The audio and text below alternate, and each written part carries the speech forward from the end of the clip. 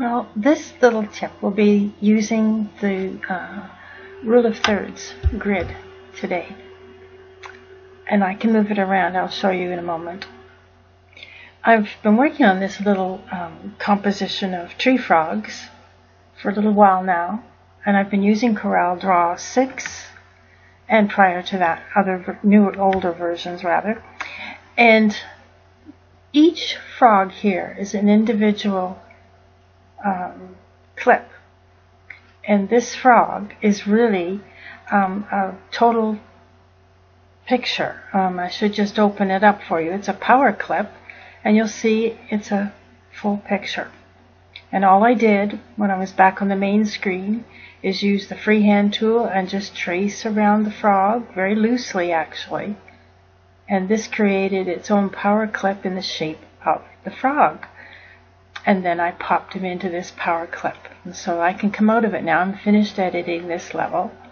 But I can still move him around, which is wonderful because I might not like him there. Or when I want to make sure that I have my center of interest, then I need to move him.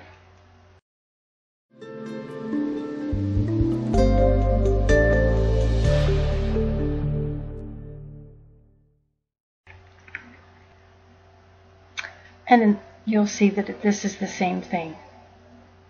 And so is this little fella. I can move them around, you see? Including the pot. Very helpful and very...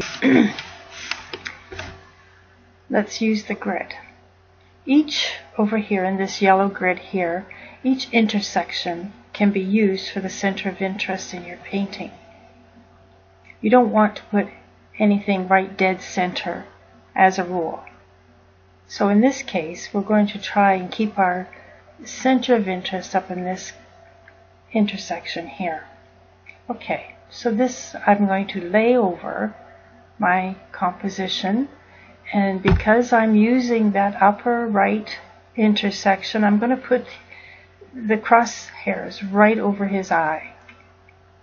And that is a good place for my center of interest to be sitting.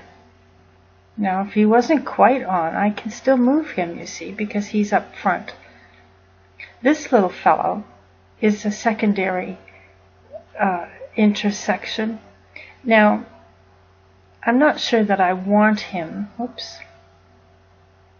because this is sitting in the front, I can't get to the back one. I might be to there, I don't know if I can or not. Okay, I could move him over to here.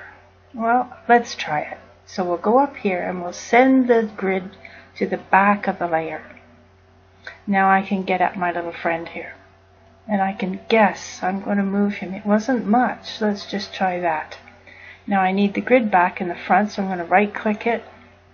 And I'm going to go to order, and I'm going to bring him to the front there. No, see? It still isn't quite there. So I'm going to undo that so that it saves time, and I'm going to move him there. Now let's try bringing this to the front again, the order, front of the layer, closer. I could try one more. Up a bit. Okay, let's try this. There. Now, I still think I would like him down a hair. There, let's try that.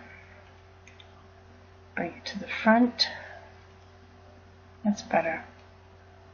Okay, now he is secondary and he is smaller, and because this one over here is a lot brighter and more colorful, he'll stand out and there'll be light flowing through the branches here. That'll draw attention to him. And this little fella down here, although he's the same type of frog, he's smaller and most of his body is not showing, so he's not a drawing card, so to speak. So we have our composition and our center of interest pretty well situated. And we can follow this painting through up to the leaves. We rest our eyes here for a while and take in this frog and all his colors and detail. Then we move on. We can see a different kind of tree frog here, and he's looking towards this fellow. So it can draw our eye back to here. And this one could send us down to our secondary here. And then we have this frog. He draws our attention and back up to the center of interest. So there we have it. Hope you enjoyed it.